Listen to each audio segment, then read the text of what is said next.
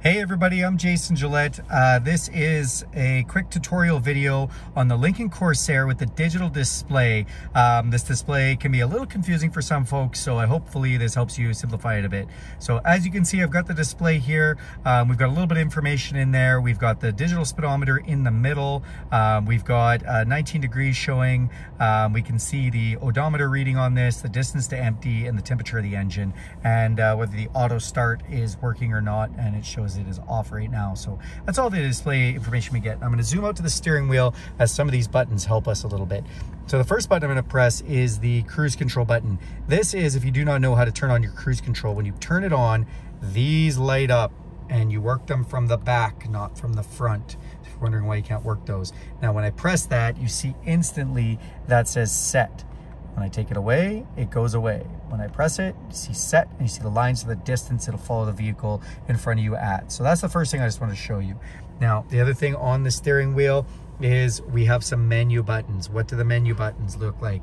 Well, this one, when we press it, it goes through on the side some menus that I have selected. So I have 5 different spots that I can put menus in. I've got trip 1 right now. I've got fuel economy. I've got seat belts. I've got tire pressure, and I have calm screen. I like calm screen. It literally takes the information away.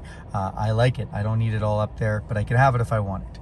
Now, this is how we change some of that. You see this little toggle switch? Well, when we go down, it's going to bring us into some information menus. So when I press down, we go into settings. Now we are display setup. You press this to the side, and now we are in OK.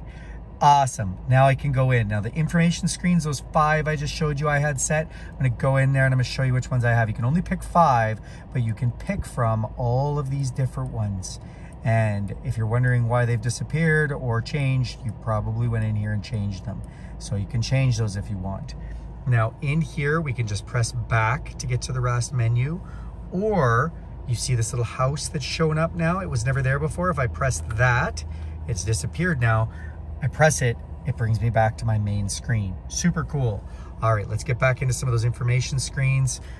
Let's go back into display. So I showed you the information screens. You can also go in and change yours to miles per hour. We can add a tachometer if we want to see the tachometer all the time. So if we put it back on home, now you'll see I have a tachometer as well as a digital speedometer. I don't want the tachometer, so I'm going to take that off.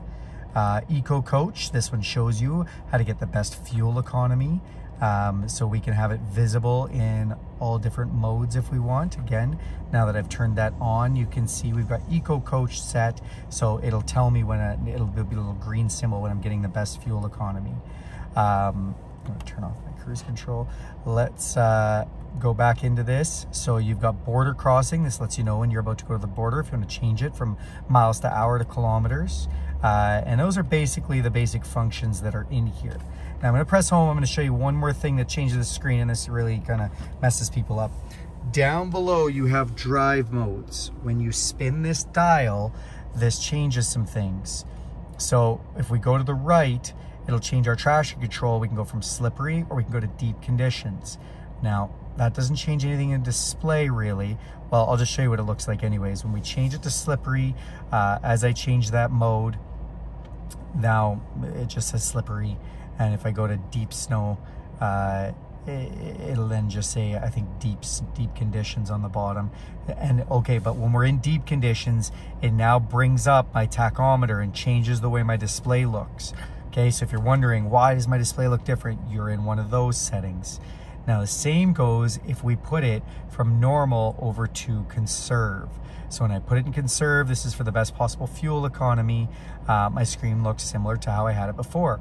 But if I go over one more and I go to excite to wake up that transmission and turbocharged engine, really drive like a crazy person, or fun, whatever you want to call it, now my tachometer has come back up and my digital speedometer is on the right hand side. So you can see either excite or deep conditions make this look different. And no matter what, playing through the menus, you cannot change this. You have to use that drive mode selector.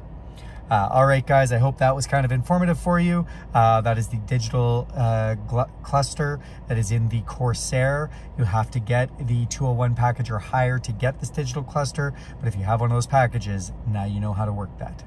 All right, if you want to do me a huge favor, click the subscribe button on my YouTube channel and click notifications, and you will see when I always have another video up. Thanks for watching and have a great day.